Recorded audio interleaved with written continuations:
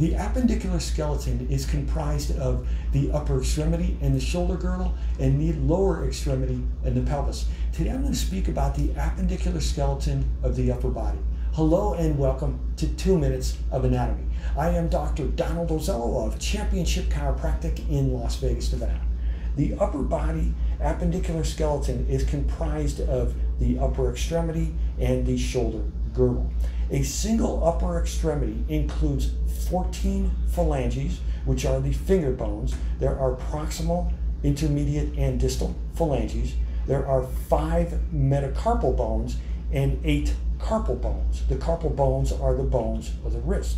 There are 2 forearm bones consisting of the radius and the ulna. There's the humerus, which is the upper arm bone, and the shoulder girdle consists of the scapula, which is the medical name for the shoulder blade, and the clavicle, which is the medical name for the collarbone.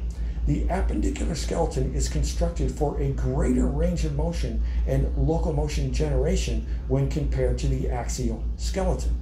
The appendicular skeleton directly articulates with the axial skeleton. The sternoclavicular joint, where the sternum of the axial skeleton articulates with the clavicle of the appendicular skeleton. The scapulothoracic joint is not an actual joint. The scapulothoracic joint forms between the anterior surface of the scapula and the posterior aspect of ribs number 2 through 7. The appendicular skeleton of the upper body consists of 14 phalanges in each extremity, 5 metacarpals in each extremity, 8 carpal bones in each extremity, 2 forearm bones, the radius and the ulna, the humerus, and the shoulder girdle, which is the scapula and the clavicle.